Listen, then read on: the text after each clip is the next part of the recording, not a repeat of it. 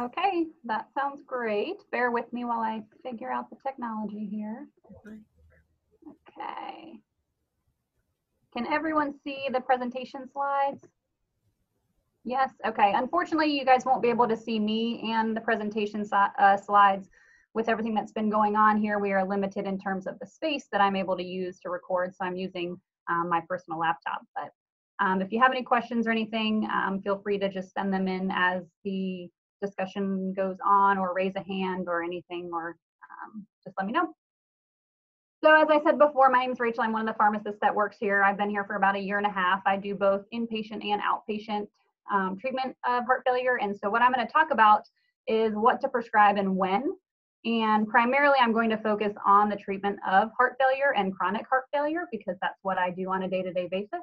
And hopefully you will find it helpful. Just a few objectives here. I'm just going to review chronic heart failure therapies, the data behind them, why we utilize them, discuss some tips for optimization.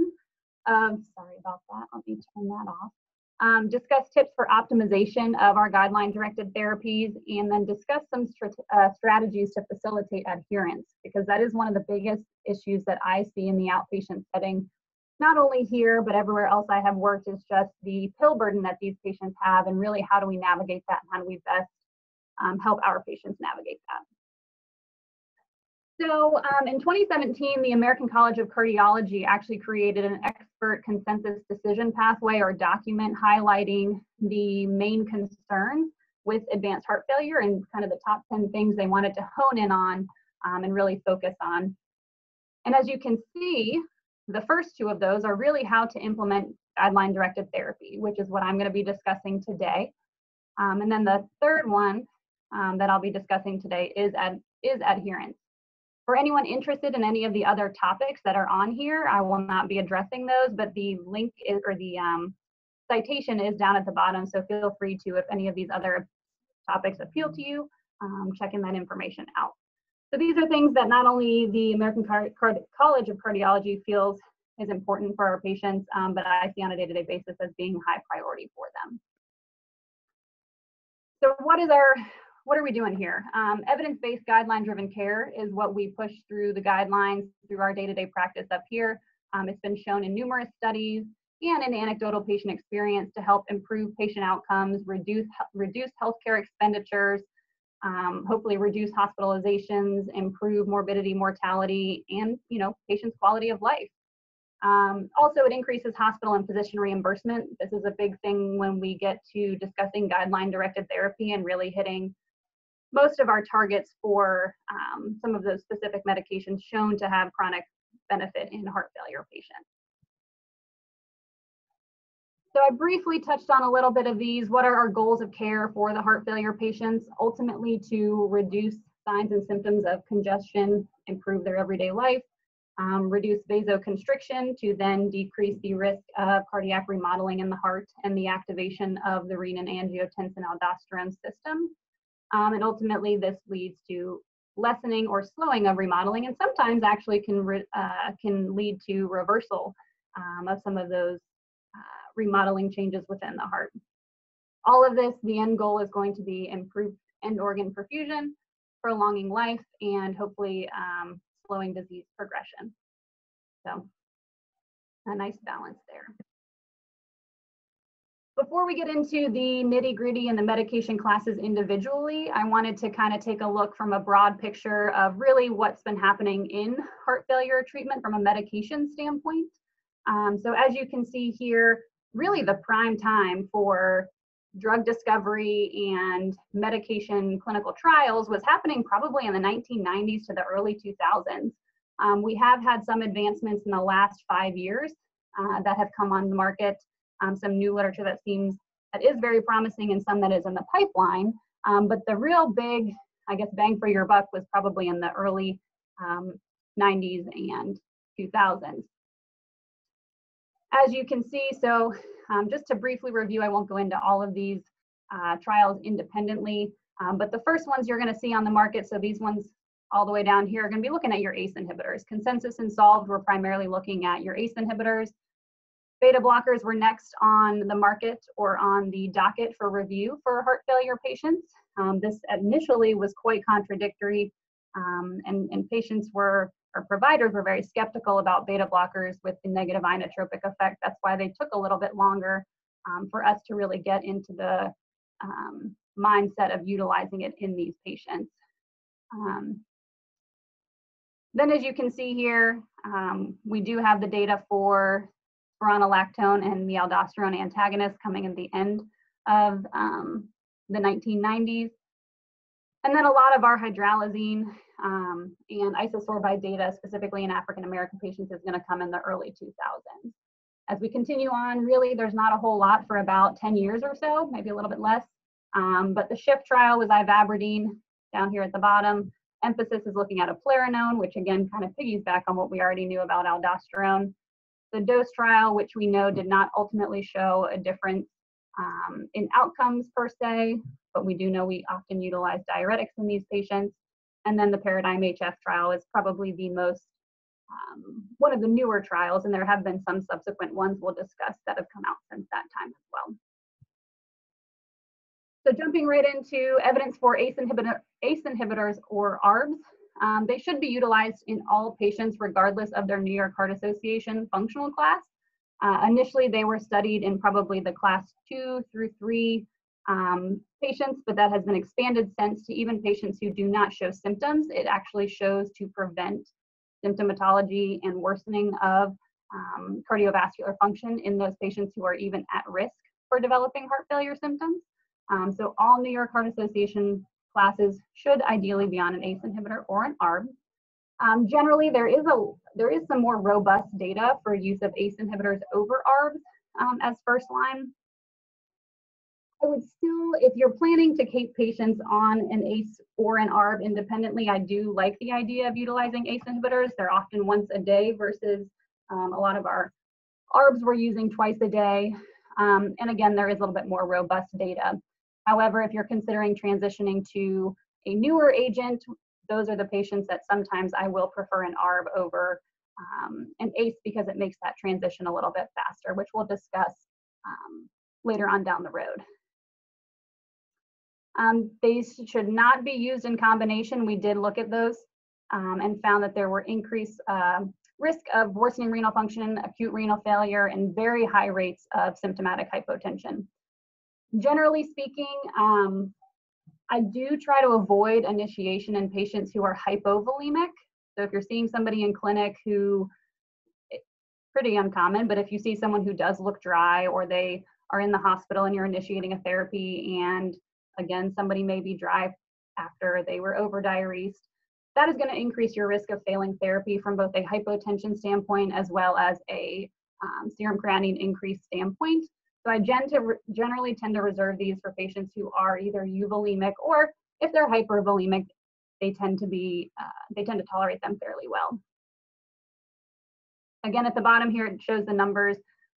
This is from the initial data in our previous clinical trials. As far as monitoring for ACE and ARB therapy, about 10 to 20% of patients are going to develop that ACE-induced cough, which can be quite troublesome for patients. Generally, our practice would be here to transition them to an ARB or again, some of the newer agents if they would meet criteria for that. Renal dysfunction and hyperkalemia is roughly equivalent between the two. I've not seen a preference between ACE inhibitors or ARB therapy in terms of causing that less often. Always remember the contraindications as listed on the slide. Angioedema does have a higher, is very uncommon, does have a higher likelihood of incidence in African Americans. And it, again, as I stated, it is rare. If patients do have angioedema to ACE inhibitors, an ARB re-challenge can be considered with very close monitoring, and I have had success with that in the past. But informing the patient of what those signs and symptoms to be looking out for, chances are they already know because they experienced it once before. But just making sure you educate them very well, or if they're admitted to the hospital, that is actually a prime time to be able to monitor for a transition from that standpoint. As far as chronic monitoring, again, if you're starting this as a new therapy in the hospital or starting it as a new therapy in the outpatient setting, generally within 1 to 2 weeks, is where we would check and reevaluate a BNP for potassium and serum creatinine.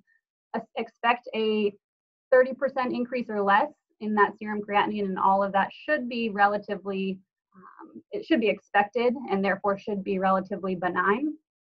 If you do have borderline patients, the suggestion would be to, again, repeat probably a week after that if there are concerns. That's kind of our general practice here and usually what we would do. So as I mentioned earlier, ACE and ARB therapy was the first really to be studied on the market for heart failure patients. The ARNI therapy, so this is sacubitril valsartan, is the only one of these on the market at this time. It is valsartan in addition to a neprilysin inhibitor, which decreases the kind of metabolism of BNP, or the breakdown of BNP, leaving that around longer to allow natural natriuresis, vasodilation, all of the good benefits that BNP provides us when patients are volume overloaded and have that left ventricular or biventricular stretch. So this is a relatively new agent. It is recommended by the AHA guidelines for further reduction in morbidity and mortality. The primary trial did study this in comparison to enalapril as a head-to-head trial, whereas most of the other trials mentioned were comparing their data to a placebo. So it does have strong evidence to further reduce. Again, these numbers in reduction of mortality and hospitalization are lower than the previous slide if you're following along very closely. However, in comparison, those were compared to a placebo. Here they're being compared to the equivalent therapy we just mentioned on the slide. We do oftentimes in our clinic utilize this kind of upfront and right off the bat. We don't always wait to see if a patient tolerates an ACE inhibitor or an ARB, especially patients who come in with a systolic blood pressure of greater than 100. If we see those patients, we're almost like, drooling. We're like, yes, let us have a chance. And so these therapies, we do utilize them very often upfront. I will go through some data that supports safety for that as well. But I do know there are a lot of questions surrounding these therapies, or there were at least at the beginning when they first made it into the 2016 guideline update, because there was just not a whole lot of data for them. But now I think as the time has gone on, we've learned that their safety profile is very similar to the previously mentioned medications. It is very important that you guys always remember there's a 36-hour washout that is required for anyone transitioning from an ACE inhibitor over to this therapy. And that is due to an increased risk of hypotension and an increased risk of angioedema. So this is not required for someone transitioning from an ARB. It is solely for someone transitioning from an ACE inhibitor over.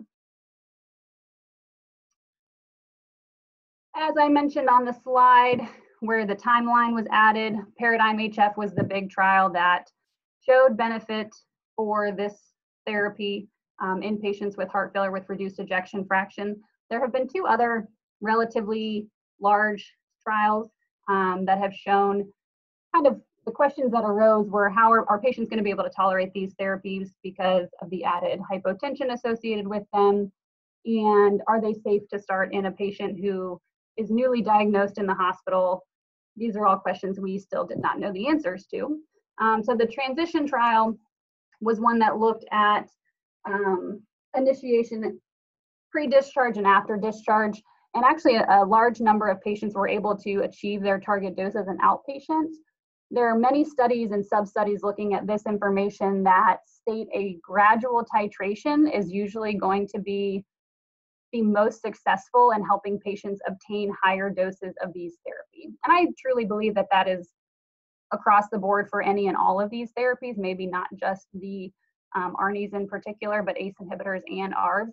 The longer you space out those titrations and allow them to kind of re-equilibrate, get used to what their baseline is, the higher likelihood you will have of them being able to achieve higher doses. Now, that does make it more difficult because on the practitioner side, you have to remember to, keep contacting these people and up titrating these medications. And the longer you go without seeing them, can make that a little bit more difficult. But it has been shown to have some benefit in terms of the patient's tolerability. And then Pioneer HF, this one just came out at the end of last year, I believe. and showed that starting it in the hospital has also been shown to be safe, and they did have similar rates of hypotension in comparison to those who were on enalapril therapy. So similar in terms of a design of the Paradigm HF, but again, all patients admitted to the hospital with acute decompensation. So just a resource for anyone that doesn't utilize this therapy very often and just wants to make sure that they're doing it safely and appropriately. There are a lot of recommendations as to how to transition. Again, it is a more potent agent, does have higher effects on blood, or more effect on blood pressure, higher incidences of hypotension. So starting on the more cautious side is really what we've done here with creating our algorithm, especially in the outpatient setting if you are practicing in that setting.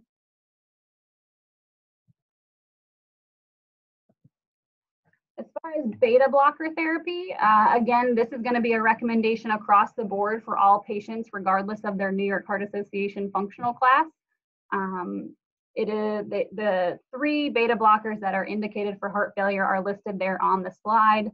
We try very hard to prioritize these medications and to use beta blockers that are indicated for our heart failure patients. Again, there may be a time when a patient's admitted to the hospital and they're tenuous, and you transition them for a period of time over to a tartrate formulation of metoprolol. And for the 2 or 3 days that you're stabilizing them, that may be reasonable. But as far as the long-term therapy goes, again, in order to ensure you're hitting your targets, then transition over to succinate prior to discharge if possible. When do we initiate therapy in these patients? Beta blockers are a little trickier. As I mentioned at the beginning of this presentation, providers for a long period of time were actually very concerned about using beta blockers due to their negative inotropic effect and their transient decline in cardiac output. Usually it's very well tolerated in most patients if you're identifying the right patients. So those appropriate patients, in my opinion, are those who are compensated or who are not showing any signs or symptoms of low cardiac output state.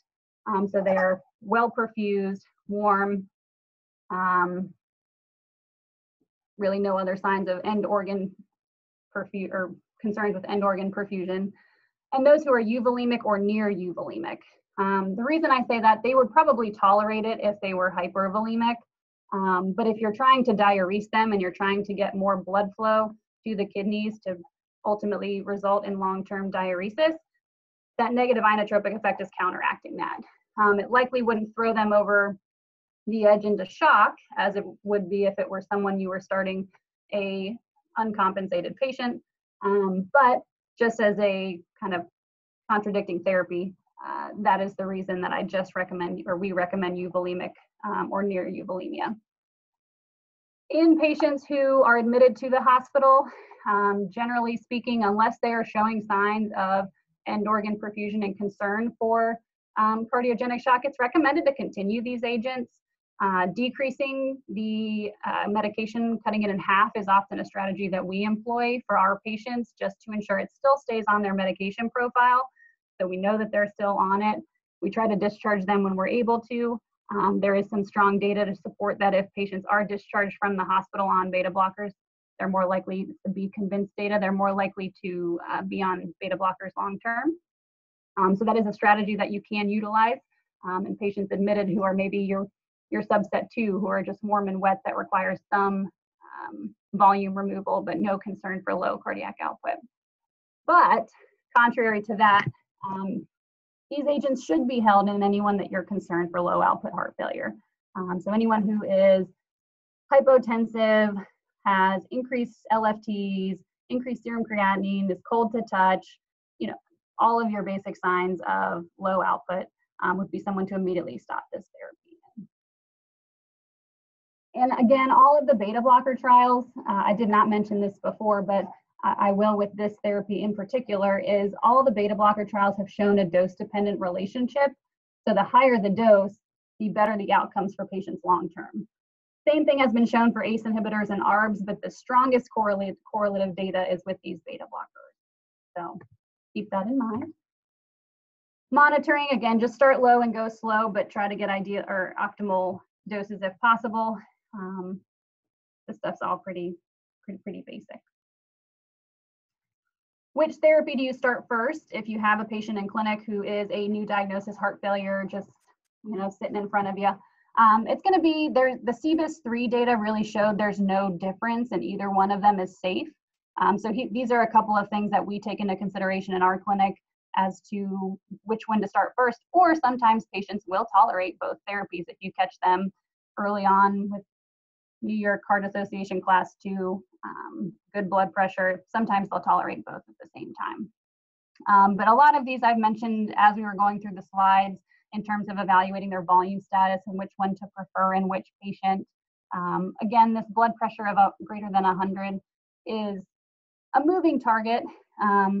We do continue therapy for patients who have blood pressures lower than that number, but I figured this was a safe bet to discuss for at least starting therapy.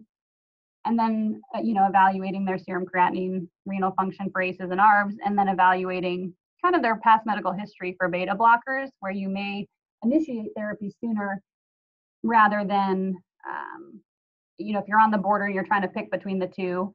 Patients who have persistent arrhythmias or recent MI, you may favor one therapy over the other, which that being beta blockers.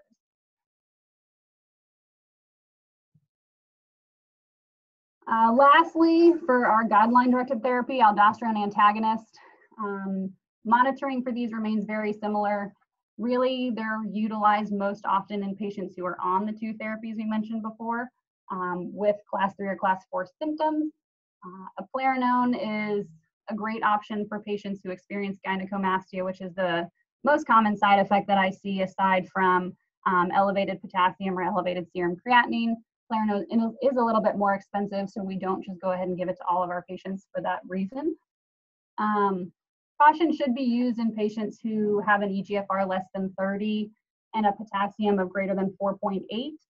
I am much more lenient on those restrictions now that we have agents like we have agents like the potassium binders to help remove some of the extra potassium in the blood, and therefore allow us for optimization of these therapies. So now that we have those, there is a little bit more of a wiggle room in terms of what the exact hard cutoffs are for these agents. This is just a review that kind of shows a lot of the numbers on why we got to use or why we've decided to use these guideline-directed therapies. There is also data that in our heart failure patients, even if their ejection fraction improves, continuing therapy allows them to have better outcomes long-term. That data was the TREAD-HF trial that came out about a year and a half ago, I believe, which showed even removing therapy 4 weeks later, you did start to see a reduction in ejection fraction and some increase in symptoms in these patients. Now I'm going to briefly go through just some of the non-guideline directed therapy, but some options we have. So diuretics are really going to be your mainstay of therapy for symptoms. These are the ones that actually patients really truly feel an effect from, most of that being that they don't enjoy the frequency with which they have to use the restroom. However, we do know that means it's working. That's something good for us. As far as utilizing outpatient strategies and outpatient therapies, we do a lot of torsemide here, especially in our patients who struggle with volume status, have ascites, hold on to extra fluid easily, just for that difference in bioavailability, which you can see here on the next slide. Just talks about really all the pharmacokinetics and why some of these agents may work a little bit better, or some patients may have better response to some over others. I won't go through all of this information, but the big differences here really are bioavailability, duration of action, and that's really about it. Metolazone is added on there as a preferred agent for those who have diuretic resistance despite very high doses of loop diuretics. It is our go-to, usually dosed once every day, once every other day. It does have a half-life of over 24 hours, so you can start these patients on the slower end, saying maybe just take this 2 days a week, and they'll probably still see a boost in that diuretic effect for 2 to 3 days afterwards. Other miscellaneous therapies, these are both shown to now reduce hospitalizations for our heart failure patients. Digoxin is going to be more for your advanced patients versus ivabradine, which is your group 2 and or class 2 and class 3. Ivabradine does have a few other criteria in terms of they have to be in normal sinus rhythm, they have to still have certain heart rate criteria, and they have to also be on maximum beta blocker therapy and or intolerant to beta blockers. Inherently, I would say I don't utilize these all that often unless we really have someone who's very symptomatic from an elevated heart rate, or if they still have AFib despite all of the other agents that we've exhausted. For digoxin in particular, obviously we can't use ivabradine in atrial fibrillation patients.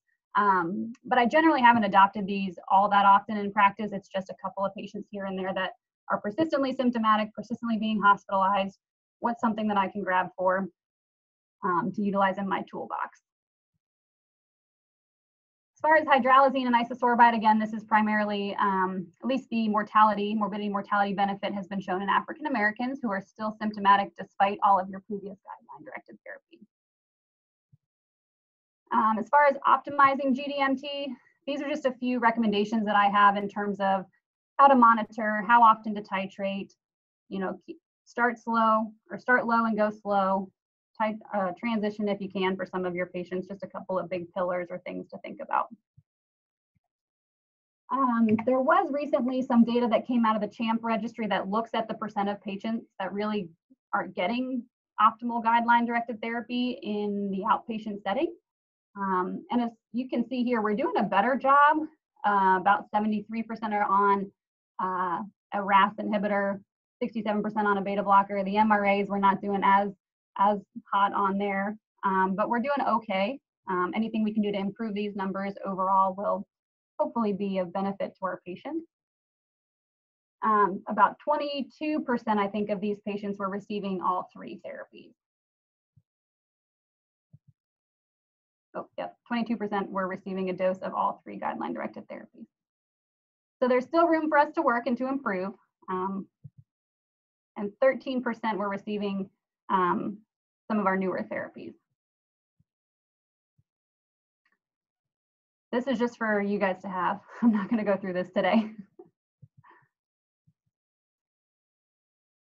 And only 1.1% of patients were actually reaching target goals for these therapies, which is difficult. There are a lot of reasons that and a lot of confounders that we aren't able to reach target therapies for, as mentioned on this slide. So you'll see older age, hypotension, renal insufficiency. I can't give you the exact cookie cutter reason or way to navigate this for every individual patient.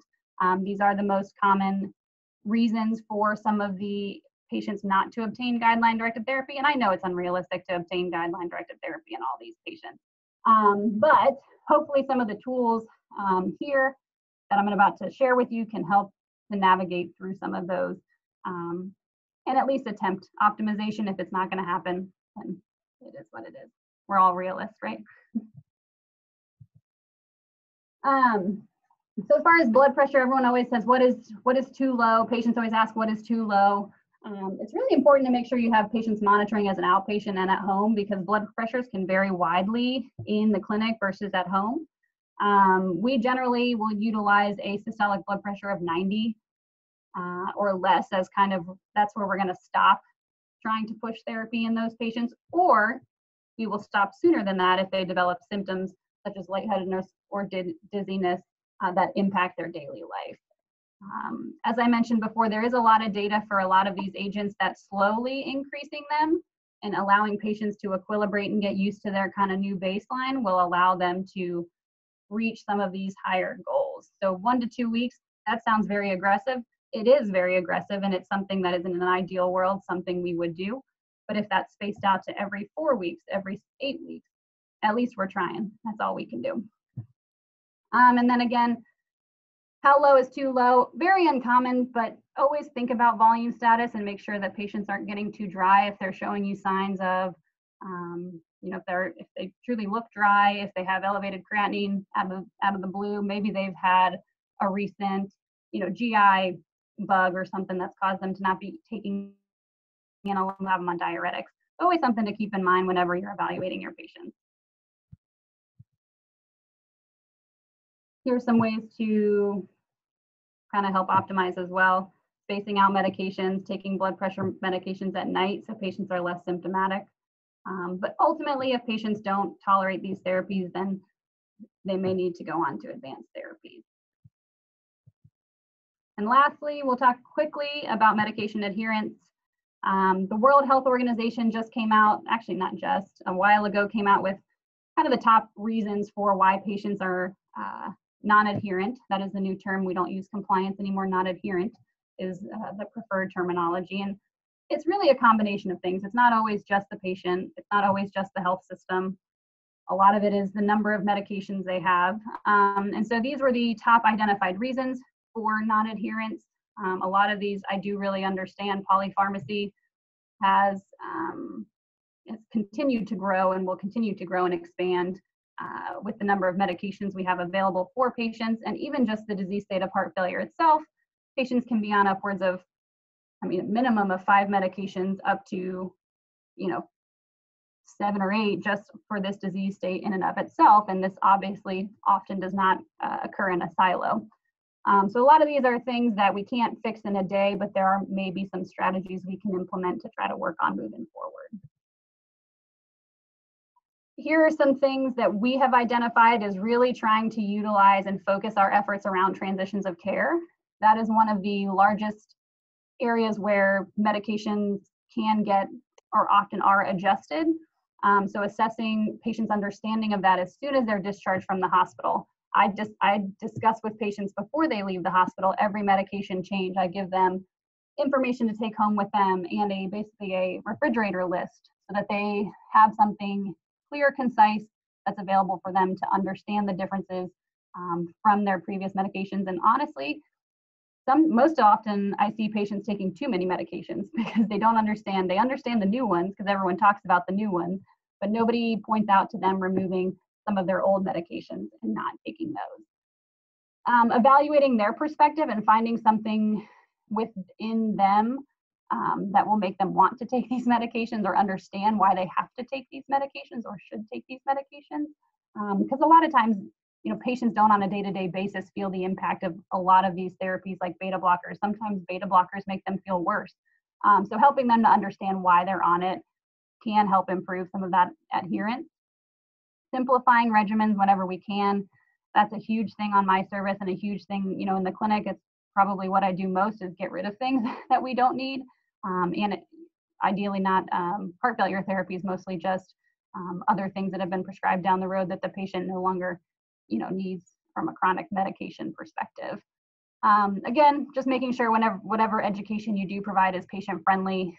There are a lot of adherence tools that we utilize or suggest in clinic depending on the patient's socioeconomic status, what their interest areas are. A lot of people use phones these days. There are a lot of really great apps that patients can utilize, like the MediSafe app is one.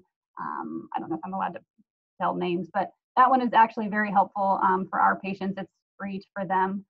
Nobody makes any money off of it, but that's been a good one that I found, and actually it can allow family members to also be involved with it. So if it is someone who is an older folks or someone who is living alone but needs help from a secondary source, they can actually look through at their logs and do things from that standpoint. So that's a really good one. There's a bunch of other ones that you can take a look at as well. And then always reevaluate cost because a lot of these medications and anticoagulants, other things can be very costly to them. And if they're deciding between buying dinner for the week and buying their medication, they're going to pick buying dinner. And that's reasonable. And as providers, we should always be cognizant of that and should really make an effort to help figure some of those things out to improve that adherence. So lastly, before we wrap up, just some considerations for the future. I really wish I could have talked about SGLT2 inhibitors for heart failure therapy, because that is really where all of the new literature is coming from. And will this become new guideline-directed therapy with the benefits that have been shown in reducing hospitalization for these patients? I do know that the FDA is currently reviewing that data to see if they will grant the SGLT2 inhibitors FDA approval for reduction in hospitalizations. So that'll be pretty big news. It's happening now. I don't know if that's been pushed back given everything else ongoing. But if that does happen, maybe that would make its way into guideline therapy, which would help us get access to these medications, because as of right now, most insurance companies will only approve it if they do have concomitant diabetes, and they have to meet certain parameters with that as well.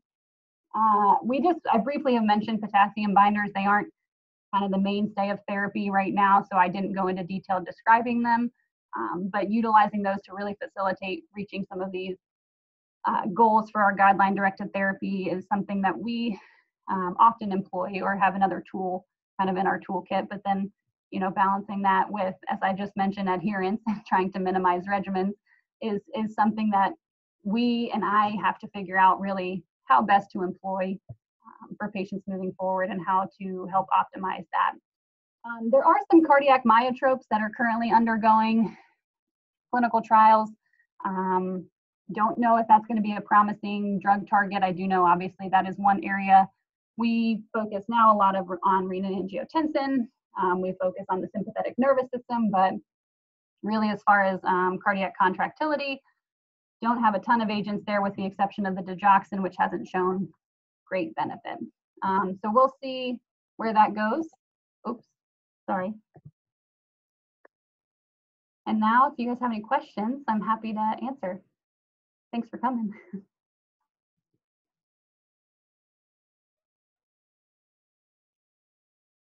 Thank you, Rachel. That was amazing. I really love the resources, the apps, and also the list that gets sent home with patients. I think that's really great. Yeah. I had a question. I don't know. It's a little convoluted, so if you can't answer it, obviously, I know it's a little weird.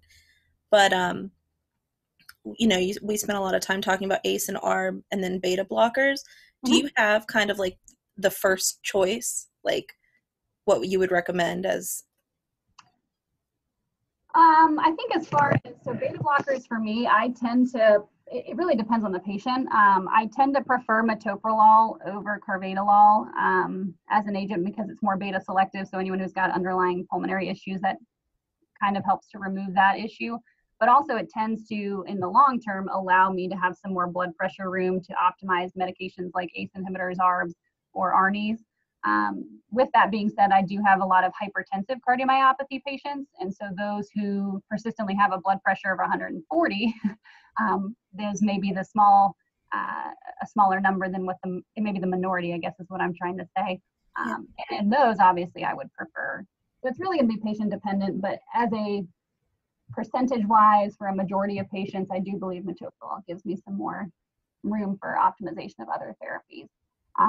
As far as ACE, ARB, ARNIs, we try to utilize the ARNIs if we can, given that reduced mortality and morbidity in comparison to just ACE alone.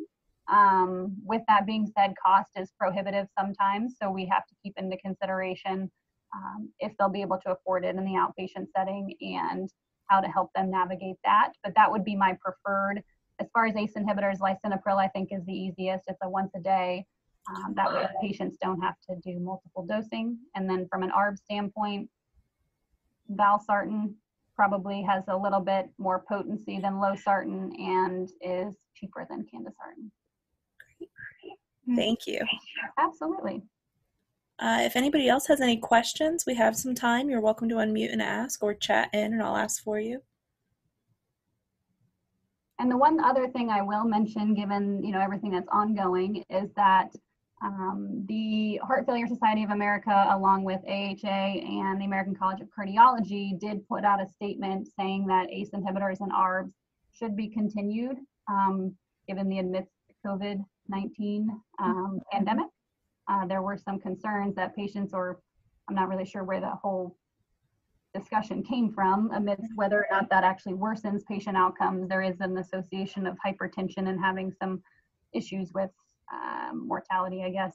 But there is data to support against that and to continue therapy as is. And as of right now, we are continuing to do so in our patient populations. So I have that slide up here if you guys want to see, if you haven't seen it. It was a hidden slide. I didn't show it because I'm not really sure if people want to talk about it. Oh, how do I show a hidden slide? Okay, let's make it not hidden. There we go. You'll have to share again. Oh, sorry. No, it's okay. How do I? Okay. So for those of you who haven't seen it, this is their official statement that came out on Tuesday, to continue to advise therapy at risk. I'm not an expert by any means. I don't think anyone is with this virus, but Right.